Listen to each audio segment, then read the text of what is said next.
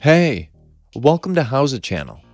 In today's video, you will learn how to sort a list alphabetically in Word 2019. Open the document you need. We had already prepared a list of words for this tutorial. If you want to sort a list A to Z, select the text you need.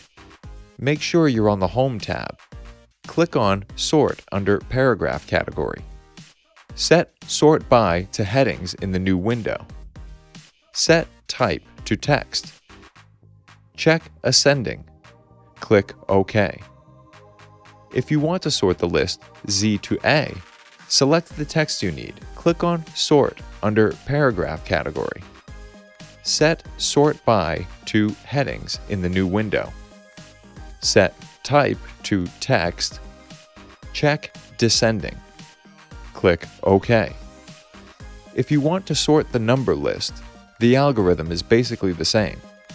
Select the list you want to sort. Make sure you're on the Home tab.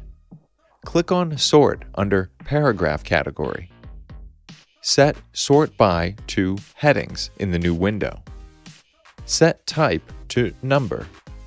Check Ascending. Click OK. If you want to sort the list backwards, select it. Click on Sort under Paragraph category. Check Ascending. Click OK. Thanks for watching the video. Please like it and let us know if you use any of our tips and tricks. Subscribe to our channel. We upload new tutorials every day. See ya!